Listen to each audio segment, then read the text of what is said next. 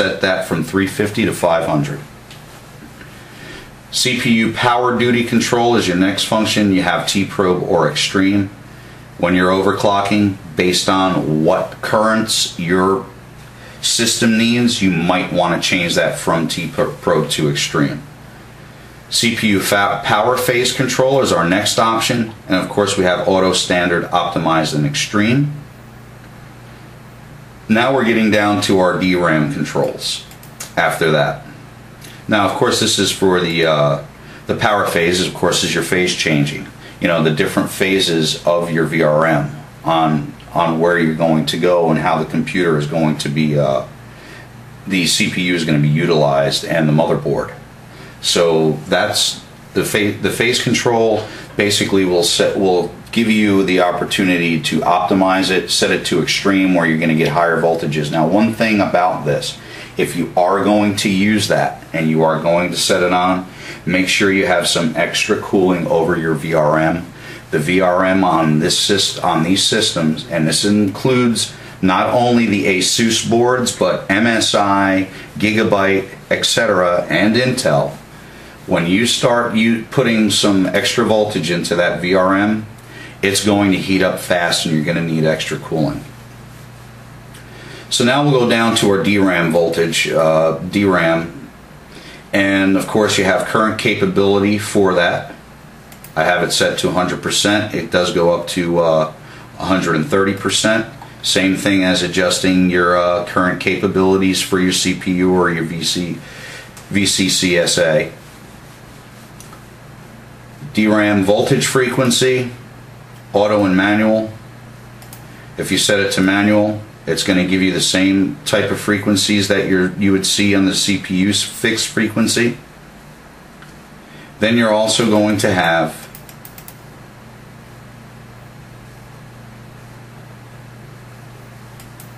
a phase control. Auto, optimized, and extreme. Based on what you're looking for, based on how your system's performing, you're going to want to play with those to see what is going to give you the optimal performance for the type of tuning that you're looking for. And the next two are the same as the first. It's just basically the first two DRAM banks are A and B, and then the last two DRAM banks are C and D. As we go down a little bit further, we're going to see the CPU ratio, which is set to auto. With the Sandy Bridge systems, the second generation Core i systems, they are kind of shunning you away from using your multiplier as for performance tuning. So basically keep this set to auto and go ahead and adjust the clock speeds, or not the clock speeds, but your multiplier on your turbo. Enhanced Intel speed step technology. When you are overclocking, you're going to want to disable that. Of course, turbo mode should always be enabled. I usually leave the turbo mode parameters set to auto. Going down further, we come to our CPU core voltage. There are a couple settings here. You have offset mode, which would be plus or minus, and you have manual mode. When you set it to manual mode, you could then set your voltage that you're going to need based on what type of performance tuning you would like to see. As I said, with this board, I needed 1.49 to actually make it stable throughout at 4.9 gigahertz. Same thing with the VCCSA voltage. You have two modes, offset, which will be plus or minus, or the manual mode, and then you could set your voltages from there. I normally set it to manual, but I leave it at auto. DRAM voltage, depending on what your RAM's voltage is, of course this is going to default to 1.5. You're going to want to set your DRAM voltages per the spec on your DRAM for whatever megahertz you're going to run it at. CPU PLL voltage can be changed, VTT CPU voltage can be changed, PCH voltage, and as we keep on going down, there are a lot of other voltages for for reference voltages on channel A, channel B, channel C, channel D of your memory. I usually leave everything here set to auto. I have not found any need on a Sandy Bridge system yet to start changing any of those frequencies. Auto usually seems to be the best. CPU spread spectrum and PCIe spread spectrum. They're now on auto. When you are performance tuning, you want to disable them.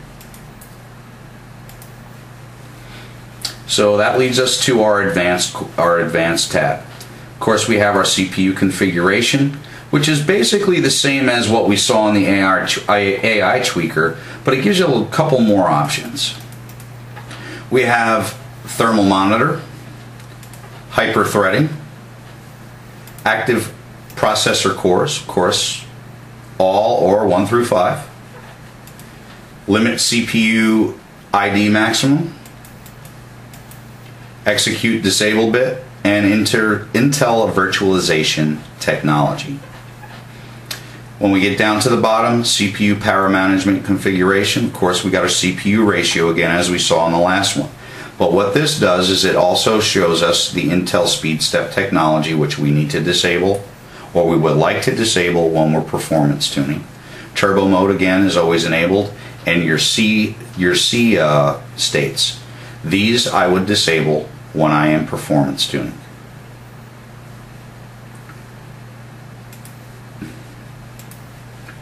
System agent configuration basically shows you what your lanes are going to be for your PCIe links and their speeds, and as you can see, this is ready for Gen 3.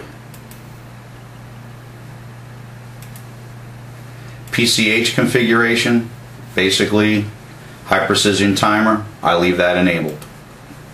SATA configuration, this will allow you to set up your SATA configuration to AHCI mode, SATA, RAID, ID, smart status check, usually leave that enabled. One thing you might want to do when you're performance tuning or using an SSD is to enable the hot plug. You do see a little bit better performance out of it, out of your SSD when that is set to hot plug. So going back, we get to the USB configuration, of course, legacy USB support, legacy USB 3.0 support, and EHCI handoff. I usually keep that disabled. Onboard device configuration. On this specific board we have Azalea HD audio, front panel type, which is HD, SPDIF out, Bluetooth and Wi-Fi controller. This is the Deluxe board. It does have both Bluetooth 3.0 and Wi-Fi built onto it via a module. Intel LAN PXE Opera, Realtek LAN controller. Of course we have our PCI Express X1s, which is in Bluetooth mode and eSATA mode. Our AS Media controller, USB controller would be next. This also has a Marvell storage controller. Now, the Marvell storage controller is what you're going to need to enable if you choose to use ASUS SSD caching. Later on in the review, if you're reading the review, I do have a video on how to use the SSD caching. And of course the storage controller for your AS Media,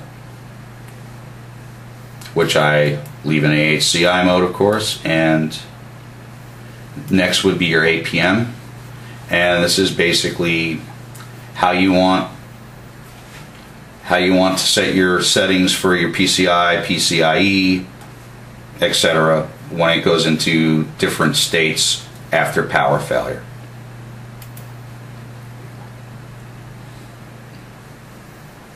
Under monitor, monitor will show the CPU temperatures, motherboard temperatures, fan speeds, chassis fan speeds, and as we come down we will see that we could also set Q fan controls.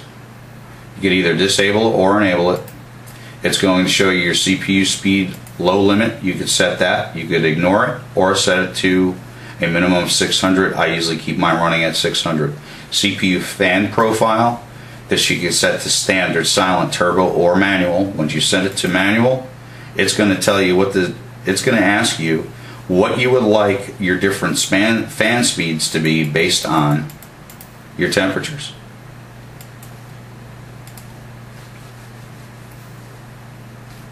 Chassis Q fan enabled, chassis Q fan low limit, chassis 2 fan profiles, and then we just go down between different profiles, etc.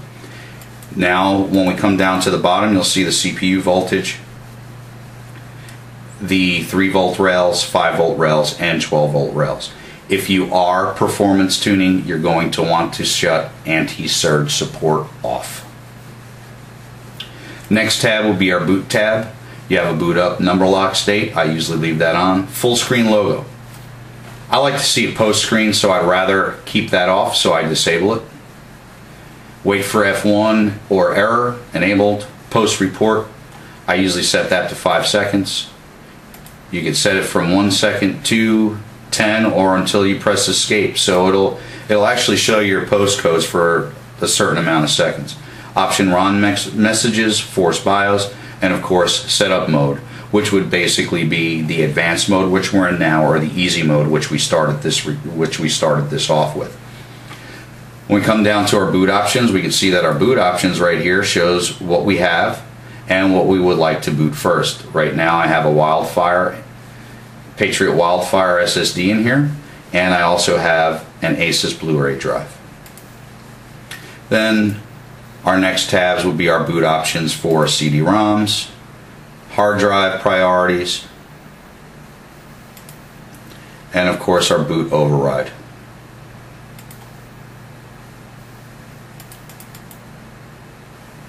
And of course, as you can see, you have your option to override either the hard drive or the Blu-ray drive.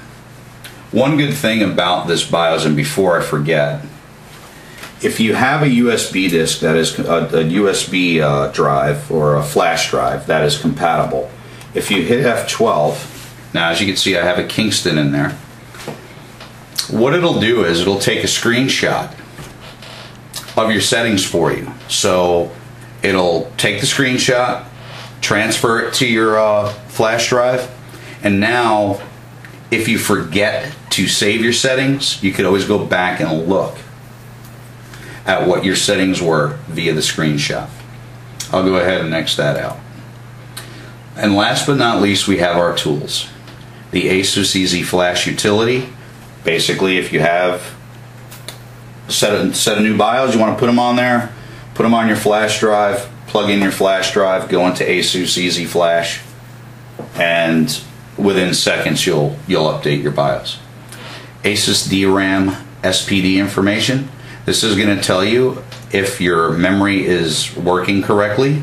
If there are any errors, it will tell you errors. And then what you might want to do if you have an error is go ahead and hit the MOK button, and it might fix the errors for you.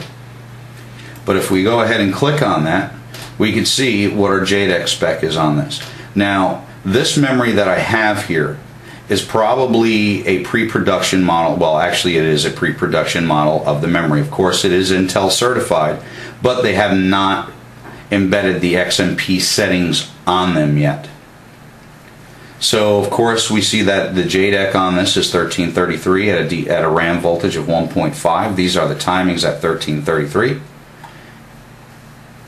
And once you do actually get a production model, it will have the XMP settings in there also. ASUS OC profile. Basically, you want to save one of your profiles. You like your settings. You got a good stable performance tune. You go ahead. You come in here. You label it. Save it as profile 1. Click save. You're done. Next time you want to go and use that profile again, you come back in here and just load it up. ASUS Drive Expert. I leave that normally in normal mode, and of course it shows you what devices are for the Drive Expert E1 and E2, and basically this in conjunction with the ASUS SSD caching, E1 and E3 are the Marvell, which are the are the Marvell ports, which you are going to use for the ASUS caching. And let's go ahead and we'll go back to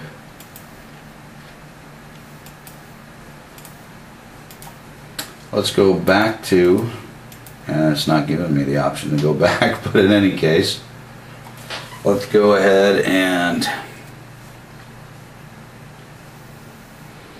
hit escape here.